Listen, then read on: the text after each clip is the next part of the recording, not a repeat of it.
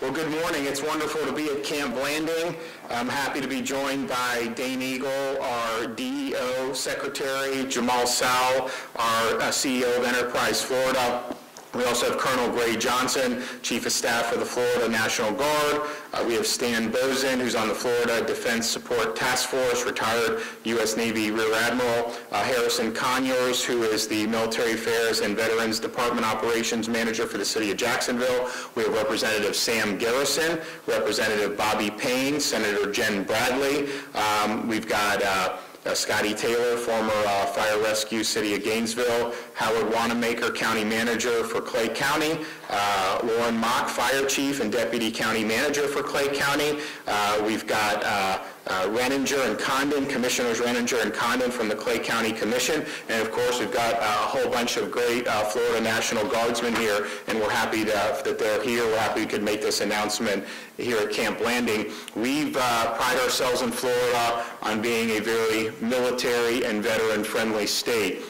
We have a huge veteran population, people that serve in the military, particularly in the Navy, since we have so many naval installations. Anytime they get stationed at one of our duty stations here in Florida, they tend to establish that Florida residency, and they don't let it go. They keep it knowing that at a minimum they'll save on taxes throughout their career, but then almost always wanting to come back and live in Florida at some point after their military service is culminated.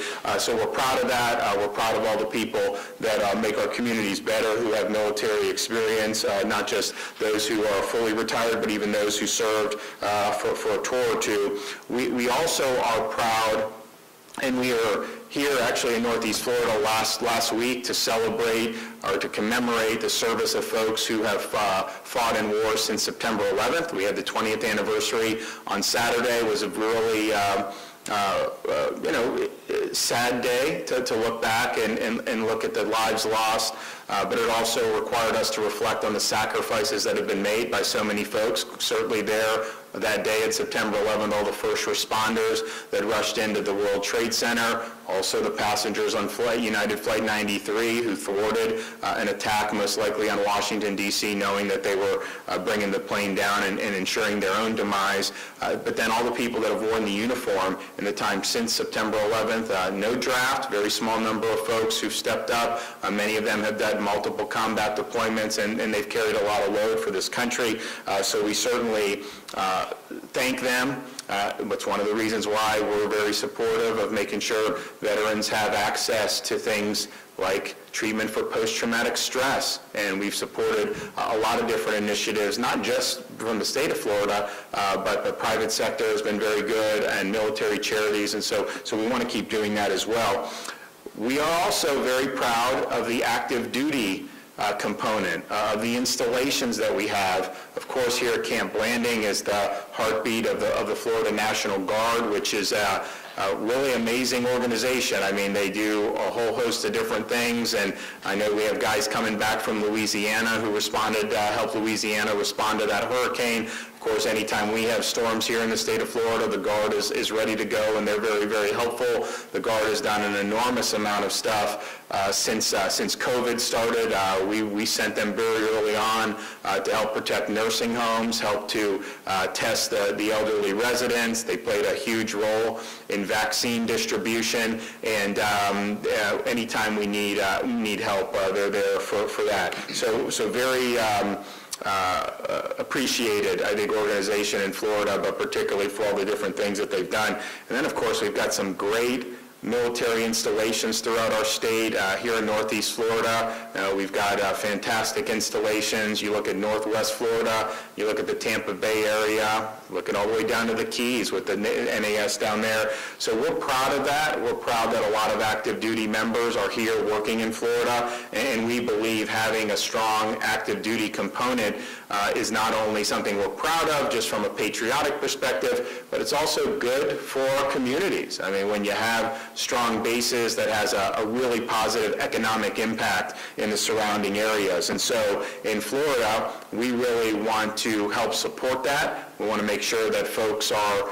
that these communities are really able to benefit, and that we can work in concert when appropriate with the military services to make sure that we have the appropriate infrastructure in place so that they have great footprint here for themselves, but then we also can capitalize on that and help benefit our community. So today, I'm happy to announce that the Florida Department of Economic Opportunity and Enterprise Florida are awarding $3.4 million for military communities and bases across the state through the Defense Infrastructure Grant Program, the Defense Reinvestment Grant Program, and the Florida Defense Support Task Force Grant Program. Most of that money will be in Northeast Florida and Northwest Florida, where we have such heavy installations presence. For Northeast Florida, we're doing almost $1 million for Clay County to provide a buffer area around Camp Blanding, to maintain facilities at Camp Blanding, and to help develop a strategic sites inventory for future development. Nearly $500,000 to the city of Jacksonville to jointly acquire restrictive use easements of property in the military influence zone at Naval Air Station Jacksonville, and almost $100,000 to the city of Jacksonville to continue efforts to bring shipbuilding and maintenance plans to Naval Station Mayport and work towards the goal of hosting a nuclear aircraft carrier in the Jacksonville region once again. Here at Camp Blanding, of course, this is the main site for Florida's National Guard. It's important that its security be maintained. We want to prevent encroaching development that could undermine that perimeter. This is a site that was used all the way back in World War II. It really does have a storied history. We want to maintain its upkeep, and this investment will really help meet both of those needs, and so we're really excited about it. The National Guard is always someone we call on and can depend on, and we want to make sure that this base is in good stead. So we're going to continue to do that. We do think that if you look around, particularly in Jacksonville and other parts of Northeast Florida, this will have, of course, benefits for the broader region, but of course some of the money dedicated to the city is going to help buttress our efforts, and there's not very many places around the country that could credibly argue with Jacksonville and Northeast Florida or rival them in terms of military friendliness. And so we think this is a really critical part of the DNA of this part of the state, and we're happy to be able to continue to help. So we're going to continue. We did in the budget last year, last signing, we had $20 million for military members, family, retirees across a whole host of different programs. We also, for the first time, expanded our school choice offerings to basically streamline in military families who are active duty and have school-age children. So we're really happy to be able to do that. This is a huge economic impact to the state. Not just the active duty component, but as many of you know, the industrial component that goes into that. We have some phenomenal industrial components that are in Florida. There's been more that have moved from other parts of the country to Florida, and those are really good jobs. And they obviously play an important mission in maintaining America's security. So we're excited about doing that. I want to thank the legislature for their support over the years, and of course this year for these missions. And we're going to have some folks come up and say a few words about it.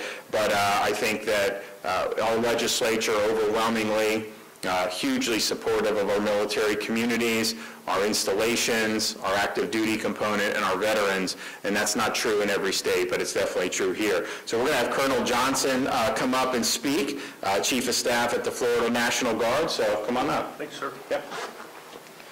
Well, welcome to Camp Blanding. Like the governor mentioned, we've been training the nation's warfighters here at Camp Blanding since 1939. And we feel we do a pretty good job, and these grants that the governor mentioned are going to allow us to continue to do that as we move forward. Reinvestments such as those provided by the Defense Infrastructure Grants and the Defense Reinvestment Grants will enable us to continue offering superior training opportunities and also strengthen our relationships with the local communities, especially here in Clay County, as Camp Blanding is located in Clay County. Excuse me. This year alone, Camp Blanding will receive, like the governor mentioned, almost $900,000, which we will use to maintain and modernize our facilities here at Camp Blanding, buffer the installation from incompatible land development. We're so grateful to Governor DeSantis for his continued support of Florida's military, sir, and as well as our military communities, and for all that you do to ensure that Florida is the most military-friendly state in the nation. Thank you, sir. Okay, thank you. Appreciate it. Okay, we have Representative Bobby Payne.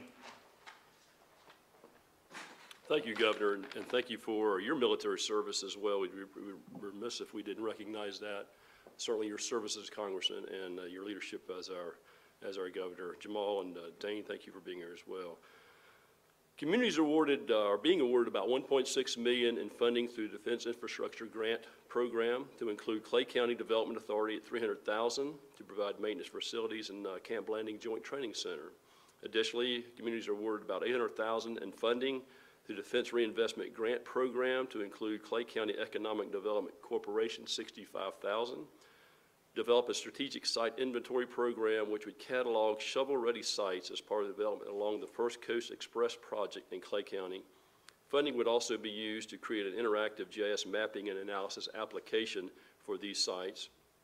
And finally, communities awarded $1 million for funding through development or through the Florida Defense Support Task Force grant program to include Clay County at $500,000 defense grant. Buffering Camp Blanding from incompatible land development. Camp Blanding trains over 350,000 Florida National Guard troops, active duty military, and law enforcement units. So, Governor and members, we're so happy that you're here today to announce those exciting programs. Thank you, Governor. Thank you. Okay, we will have Jamal Sal, Enterprise, Florida. Everyone, so you've heard the details, but the reason why that's important is because when the investment that the governor's made is showing the world that veterans, those who are reservists, those in the National Guard and active duty, know that they have a place to come home.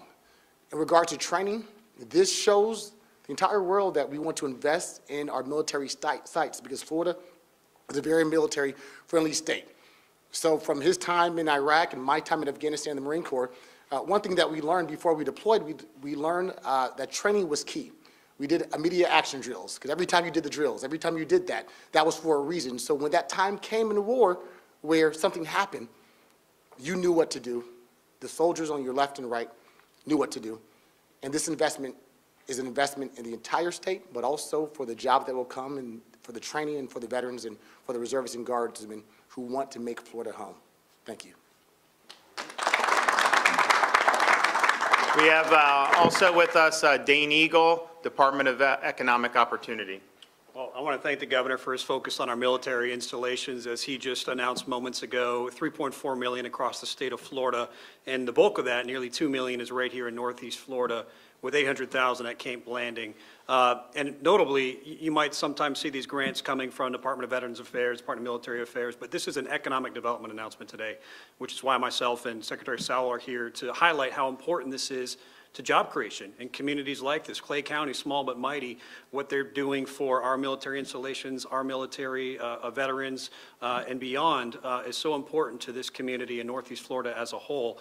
And I want to thank them for their commitment, but most importantly, the governor's commitment to highlighting Florida as one of the most, if not the most, and I challenge other states to try to claim it, the most military-friendly state in the nation. We'll continue to push forward and continue to propose these grants. Thank you to the legislature, as represented by the stellar Clay County delegation for advocating for these funds.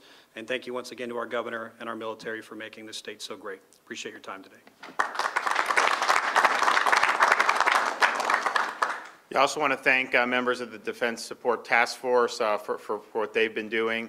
And I also want to thank both Dane and Jamal for recognizing when we do economic development, obviously the bread and butter is some company comes or some company expands and you do, and that's of course important, but there are also other ways where we can have development, and this is one way in terms of our military installations. And quite frankly, one of the best recruiting we're doing now is with law enforcement too.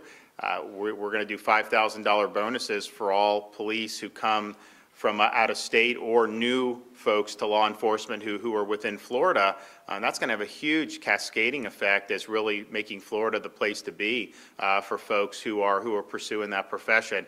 So I think from a veterans perspective, from a first responder perspective, and then just from an overall jobs perspective, we really are a great landing spot for a lot of folks. I think you're going to continue to see this place be a place that's going to attract veterans when they retire. And I think our state's going to be much better for it. So this is a good announcement today, and I think it's going to help the communities up here in Northeast Florida quite a bit. And this is just one of many things we're doing. We're going to continue to be there. We're looking forward to doing the next legislative session and probably being able to deliver some more. Certainly on infrastructure, we will do that. And it's certainly easier going into those sessions when you have strong budget reserves and really have had strong economic performance, which we've had. So we want to keep that going. Okay, with that, I could take a couple questions. Just to clarify, it'll be $3.4 million to the state of Florida, $2 million to Northeast Florida, and $800,000 to St. Francis. So it's going to be, right, so $3.4 million total, $865,000 for Clay County and Camp Blanding, $450,000 for the city of Jacksonville for the easements, and then $90,000 for city of Jacksonville for shipbuilding, maintenance, and long-term planning.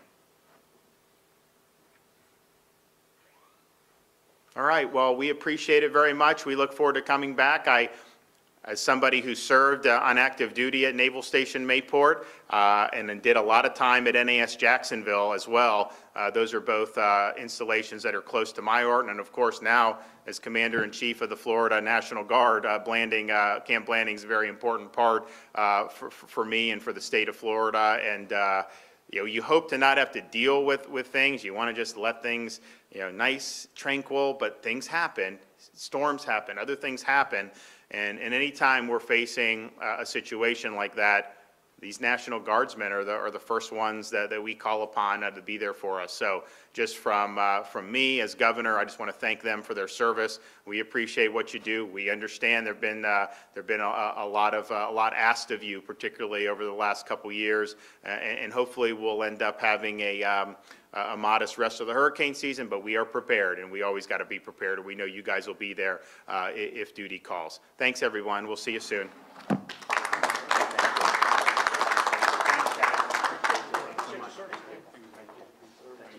Yep.